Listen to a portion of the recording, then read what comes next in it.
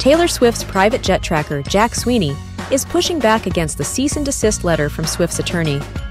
The University of Central Florida student received a letter demanding that he stop publicly posting her flight paths online.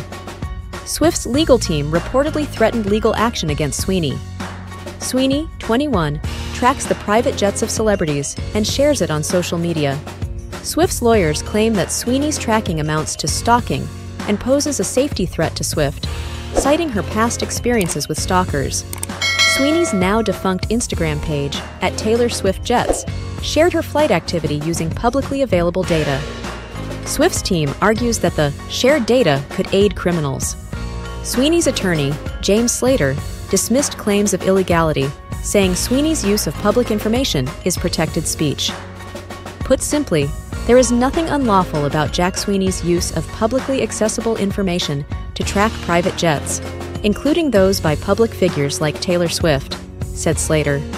Slater argued that the information provided by Sweeney does not pose a credible threat to Swift, as it is already publicly available.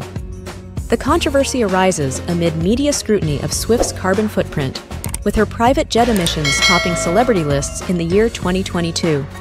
Sweeney's tracking has drawn attention to the movements of other wealthy individuals, including Bill Gates, Jeff Bezos, and Mark Zuckerberg. Thanks for watching. If you enjoyed that video, be sure to subscribe by clicking on the channel icon. For more entertainment content, check out some of our other videos.